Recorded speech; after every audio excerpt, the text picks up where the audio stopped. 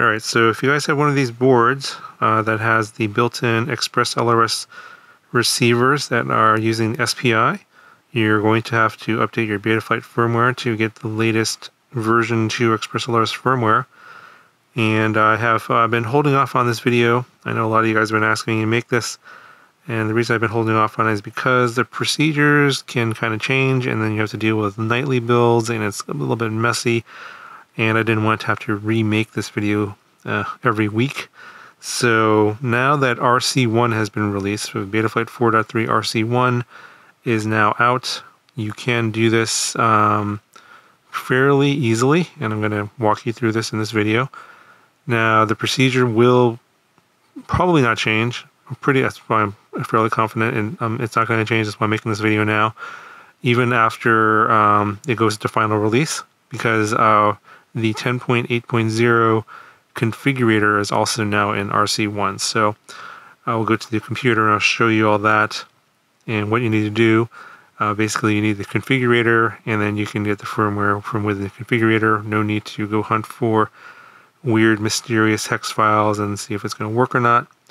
And for those of you that are wondering what this video is all about, these flight controllers have SPI receivers, and they don't have the built-in Wi-Fi chip and all that stuff, all the fancy extra stuff that ExpressLRS usually comes with a standalone receiver. And so it uses the MCU, or basically the computer CPU on the flight controller, to handle the processing stuff of the receiver as well as the flight controller itself. So the advantage is it's got less latency, but it does have overhead in terms of what you can do with the flight controller. So things like PID loops and stuff like that are going to be limited to like 2K, I believe, on the F411. There's going to be a link I'll show you here on the website where you can check out more information about the SPI receivers and how they work. But that's basically the background. Because you can't use the ExpressLRS configurator to update the ExpressLRS firmware on these flight controllers with SPI receivers, you have to update BETAFlight, because the firmware is now baked into BETAFlight. So with the latest RC1, it's going to be version 2.0, the final 2.0. I don't believe it's 2.0.1. I believe if you want that, you're going to have to use one of the nightly builds, but I'm not going to be covering that in this video. And later on, when the final 4.3 is out, they'll probably have the latest ExpressLRS baked into the firmware as you go on. So this might already be a little bit outdated if you're watching this in the far future, but the procedure should be the same. So let's go to the computer and I'll show you how to update these flight controllers. Alright, so in case you guys don't know a lot about ExpressLRS but need more information, I am going to refer you to this website. This is the formal, or the official ExpressLRS website, and all the 2.0 stuff is talked about here. If you want to see the 1.0 stuff, just hit the drop-down menu and hit 1.0. But most people are going to be interested in the 2.0 features, and you can go in here and take a look at this website. It has all the quick start stuff, how to flash all your receivers, etc. And they do have a section on the SPI receivers. I'm going to cover that a little more detail in a moment. First thing you need to do is go to this link here. I'll have this down in the video description. It is to the BETAFlight configurator releases, and the release candidate 1 is out now. As of 5 days ago is the time of the recording of this video. And go down here, scroll down, and you'll see different versions. I'm going to get the one for my Windows system here. So you go ahead and download that, save it to your computer, and then run through the installation process. I'm not going to cover that in this video. It's pretty much the same as all the older versions of BETAFlight configurator. So once you've got that installed and you have it running, it should look like this. It's exactly the same as the old BETAFlight configurator. It just says here 10.8.0 debug, where this just means it's a release candidate version. If you're watching this in the future, I'm assuming that 10.8.0 final release is out now, and it'll just say 10.8.0 here. All right, so at this point, you want to save whatever settings are on your current flight controller, just in case you want to put those settings back in, which we'll do at the end of the video. So go ahead and plug in your flight controller. And you probably want to take your props off, whatever here, just for safety reasons. Just go into your CLI and clear output history, and it's going to do a diff all. And we'll go ahead and save that file somewhere on your computer, somewhere where you can find it again. Go ahead and exit. So this version of Betaflight Configurator does auto connect, so we're going to have to disconnect again. And I'm going to actually disconnect the physical USB cable from the flight controller now. So for this example, I'm going to be using the Happymodel, the CrazyBee F4 with the ExpressLRS, of course, on there. I will also show you which one to use for the Betaflight, or sorry, the BETAFPV boards. And if there are other future flight controllers from other brands, you'll have to figure out which target that is for your particular brand. These are the only ones I have available to me right now. At the time of this video, there may be additional ones in the future. So the first thing you want to do here, plugging this flight controller back in before you flash it, is put it into Dfu mode. Is optional. It may or may not work if it's not in Dfu mode. I just do this because it's guaranteed to flash no matter what. So I'm going to put it into Dfu mode. And to do that, you press and hold the bootloader button on the flight controller when you plug it into the USB, and that will put it into Dfu mode. So your flight controller might have a bootloader button in a weird spot. You'll have to figure that out on your particular model. I'm not going to cover that in this video. Okay, so if you're successful in getting your flight controller into Dfu mode, in the drop-down menu here, it will say Dfu STM32 bootloader. If it's not working for you, you probably have a driver problem. As you can see here, there's an STM32 VSP drivers here and the CP210 drivers. You may want to try one of these to update them on your computer. I'm not going to cover that in this video. I have another video on how to fix your USB driver problems. I'll link that in the video description. Also, there's a Zadig program that's also mentioned in the other video. But yeah, there's information here on fixing your driver problems if that's not going to Dfu mode and you can't flash. So without this in Dfu mode and without proper USB drivers, you may not be able to flash. But anyway, assuming you've gotten your board into Dfu mode, it'll look like this. Then we'll go to update firmware. And then in this case, I'm going to have these things selected: show unstable releases and enable expert mode. So you're probably going to be, if you have this installed for the first time, it's going to probably look like this with nothing selected, basically with everything grayed out. So you want to select unstable releases and enable expert mode. This is to get the RC1 candidate. Then in the first drop-down menu, you want to select release and release candidate. So this is obviously for now because we're only on RC1. Later on, when the final release is out, you won't have to do this. In fact, it won't be an unstable release. It'll just be a regular release. And so you can just select whatever your target is here normally as before. But because we're doing an RC1, we have to select these for this particular video. So then select release all, or release and release candidate. And then the board that we're using, the CrazyBee F4 board, has a specific target with the ExpressLRS firmware in it. And it is going to be the CrazyBee F4 SX1280. This is the target you want. And it looks like, yeah, there's only one version here from December 23rd. If you are flashing a BETAFPV board, you're going to select the target that was in here previously. That was over here. It's called BETAFPV F4 SX1280.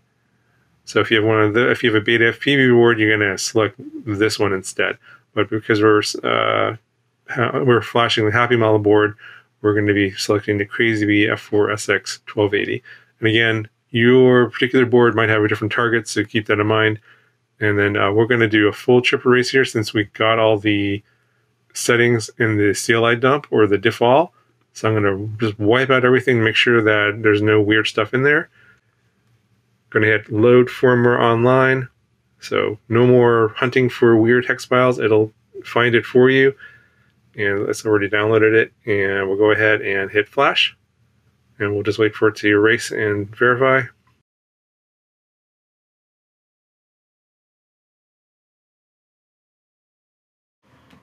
Okay, so this one I'm going to go ahead and disconnect the board, and then we'll go and plug it back in. Okay, so ignore this warning here because we're going to put all these settings back in from the diff file that we put in, that we dumped out from before. So we can close this, go into your CLI. We'll go ahead and find that file.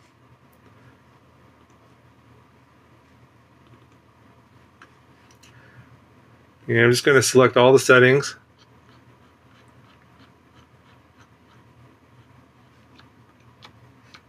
So we're going to copy that, go back over here, down into this command line, and hit paste, hit enter.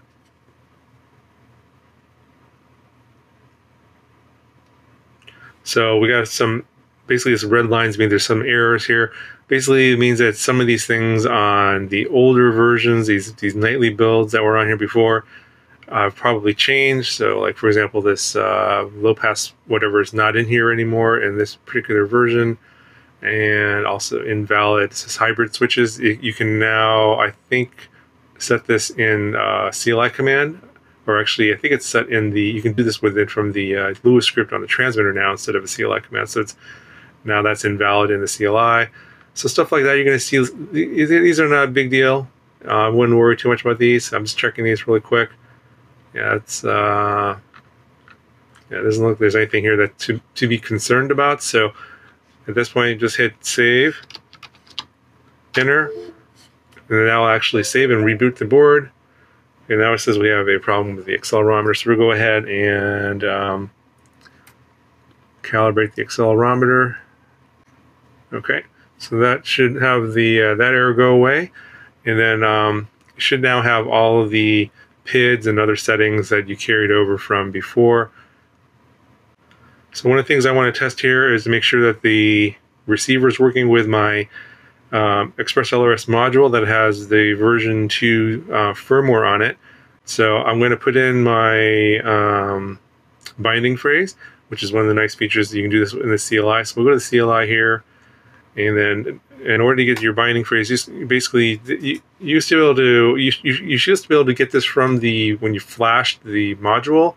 It would show up in the console when all the bunch of stuff would fly on the screen. You would have to kind of look for it, and it would actually be there. But now you can actually go to the ExpressLRS website, go to this page here where it says SPI receivers, and then there's a Uid Byte Generator, which basically takes your binding phrase and it converts it into this Uid bytes, which is this little set of numbers here. So it's basically a hash of your binding phrase. So I already put mine in here. Just being put in whatever yours is, and then as you can see, it's already put the commands in here for you. So we just copy this. So obviously yours is going to be different because your binding phrase will be different from mine, and then this will adjust. So just for example, you'll see if I change this to something else, you know, the binding phrase or the UAD bytes has adjusted for the additional characters. So go ahead and back to the CLI here, and we'll just paste that in and hit save. I'll go ahead and turn my transmitter on. Welcome to OpenTX. And I'll go to the receiver tab.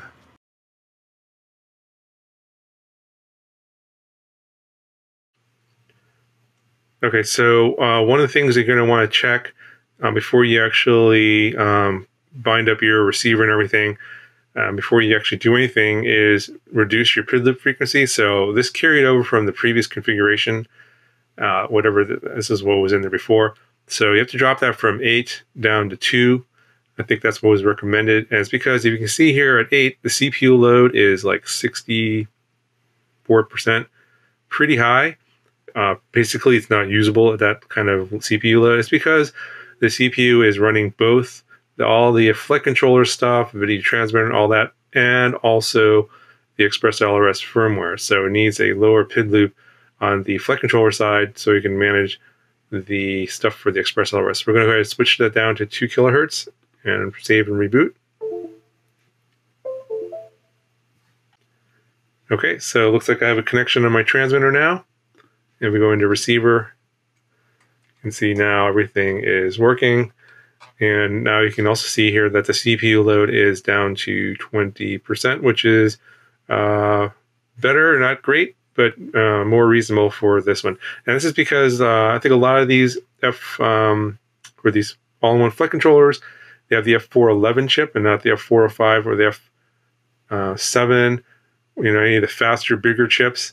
So if you have, if you're watching this in the future and you have one of the newer flight controllers with like an F4 all-in-one and an SPI receiver, this may not apply to you. It's just because the F411 is a slower chip. You have to reduce your PID loop for this particular problem on those particular boards. So that's pretty much it. Everything else, should be pretty standard in terms of Betaflight stuff. This will get you going on the new firmware with the updated ExpressLRS firmware as well. And I imagine as more updates occur to the different firmware targets, they'll incorporate the updates to ExpressLRS into there. You're probably going to have to watch the release notes to see which particular versions are in there, because it's not really well documented right now, because it's kind of early days on this, but I'm pretty sure they'll probably do that in the future. So if you see a new target with a new version and you want to know if it's got any of the bug fixes for ExpressLRS version 2.5 or 2.7 or 3.0 sometime in the future, check the release notes and also check the ExpressLRS website. They'll probably have information there as well. All right, so hopefully this was a helpful video and got you going in this. Let me know if you have any questions.